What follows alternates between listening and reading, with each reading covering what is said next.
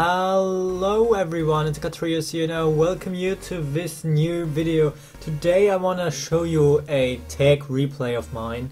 I was tagging with people over from Dragonic Academia. They do have a little contentless Yu-Gi-Oh channel. I'll link it below, I guess, although I don't do much on the channel. But we were tagging a bit and we had this tag, and I was in a team with Marinku.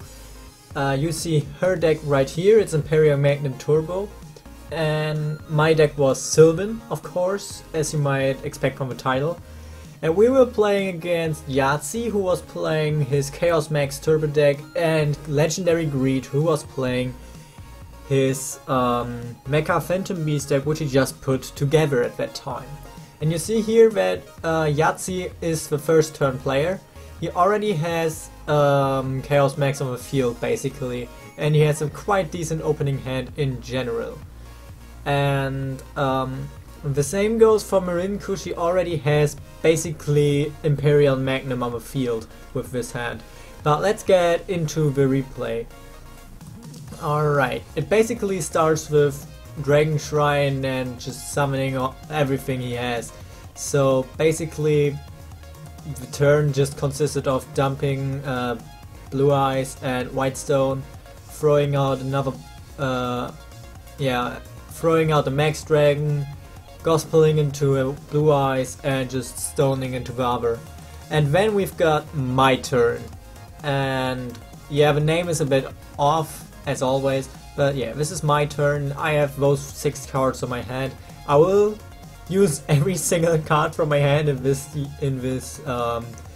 situation, in this turn. So please watch closely as I progress. So we start by normal summoning a Kumashrumo and going for the triple Lone Fire because we have Symbol of Heritage.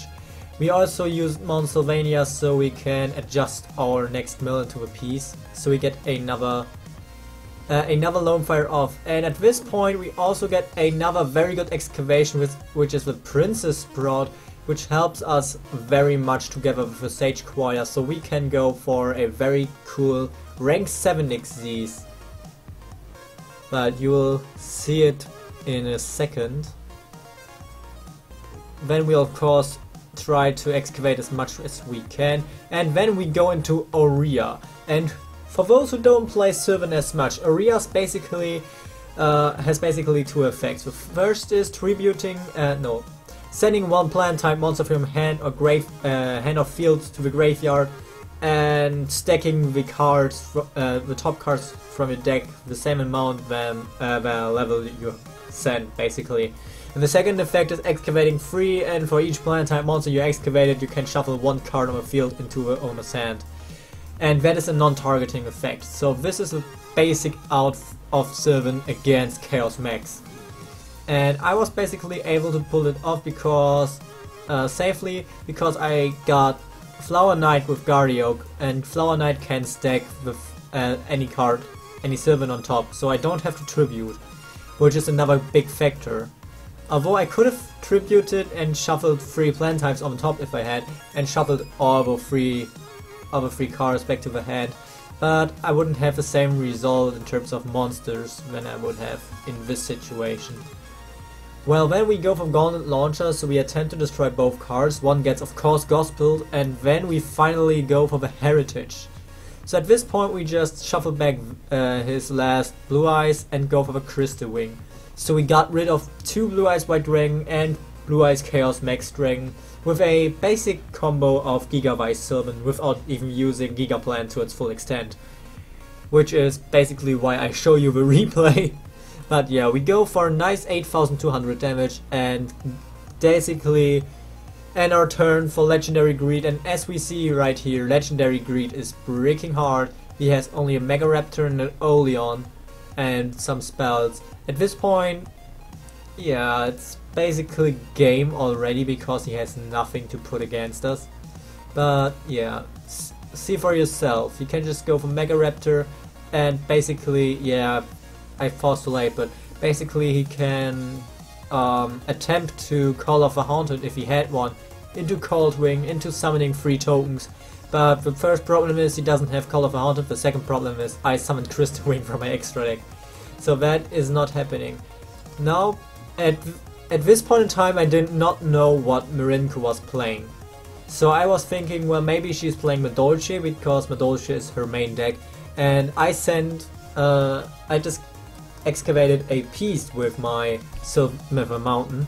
So I thought, well, if she is playing that deck, we already have ROTK on the field basically.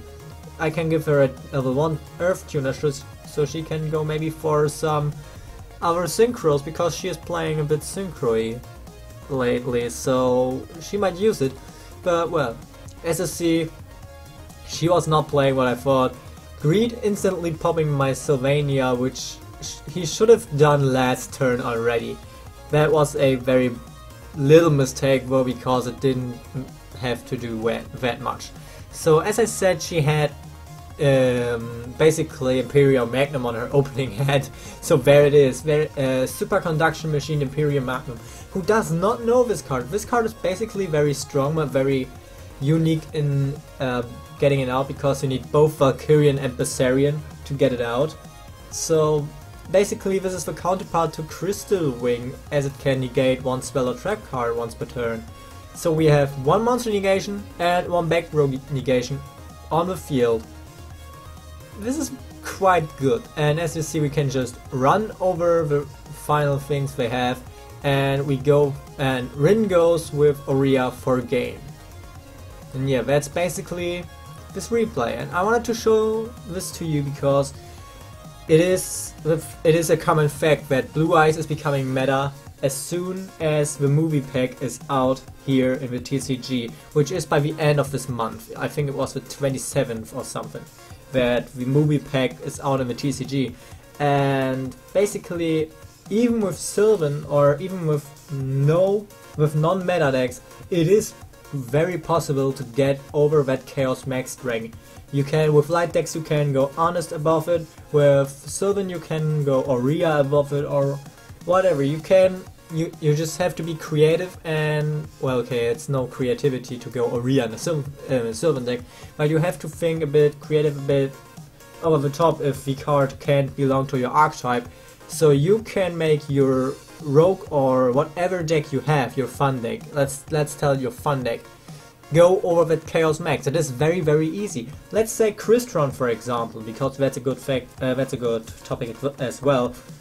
They could just summon an Amatrix in their turn or in your turn, changing your opponent's Chaos Max rank into defense position, and guess what? He has 0 defense, then you can just run over it.